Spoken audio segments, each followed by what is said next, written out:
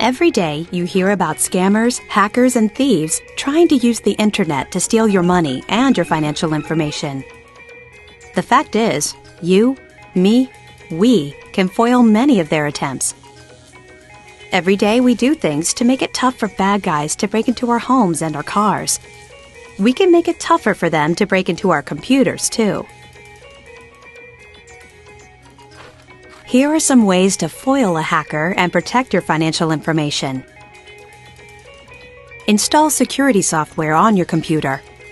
Well-known companies offer plenty of free options. Set the software to update automatically, so it can deal with any new security threats. While you're at it, set your operating system and web browser to update automatically too. If you're not sure how, use the help function and search for automatic updates. If you get a phone call, an email, a text, or a pop-up that says your computer has a virus or malware, don't buy the story or the security software they're selling.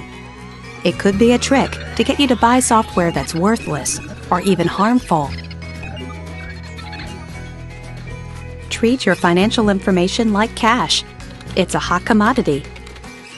If someone asks for your financial information, say your Social Security, credit card, or bank account number, ask why they need it and how they're going to protect it. If you think you found a good deal online, but you aren't familiar with the company, dig a little deeper. A quick internet search with the name of the company and the word review or complaint can reveal a lot. Always look for a physical address and phone number too. That way you know who to contact if there's a problem. Don't provide your personal or financial information unless the website you're on is secure.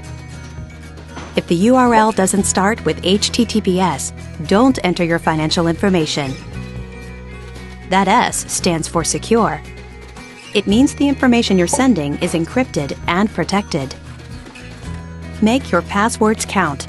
They should be at least 10 characters and a mix of numbers, letters, and special characters. Don't use your name, birth date, or common words. Don't use the same password for several accounts, as tempting as that may be. If it's stolen, hackers can use it to access your other accounts. Keep your passwords in a secure place, and don't share them with anyone. Back up your computer files. For example, copy important files to an external hard drive on a regular basis. That way, if there's a problem with your computer, you won't lose everything. Life is online. Whether you live it using a smartphone, a tablet, a laptop, or a desktop, it's a good time to make computer security a habit. Find out more at onguardonline.gov, the federal government site to help you be safe, secure, and responsible online.